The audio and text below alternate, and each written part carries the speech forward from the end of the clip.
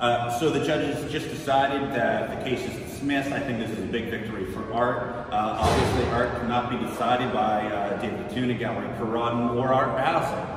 What this shows is that the state realized its error, that it cannot decide. But from a procedural standpoint, I just flew in from Boston and got here, went upstairs, went through the metal detector, and I think the judge even called me before my time. It was about 30 seconds before 9 o'clock. I walk up, boom, you're out, case is dismissed, and to a degree, I felt a bit of disappointment because I brought the banana, and I said, well, what's going on here? And she says, well, it's, the state doesn't have to tell you.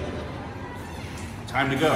I'm thinking to myself, but come on, like, you're putting Art on trial, and it's just like, no, just get on out. Like, Art is not on trial. They can't decide what Art is.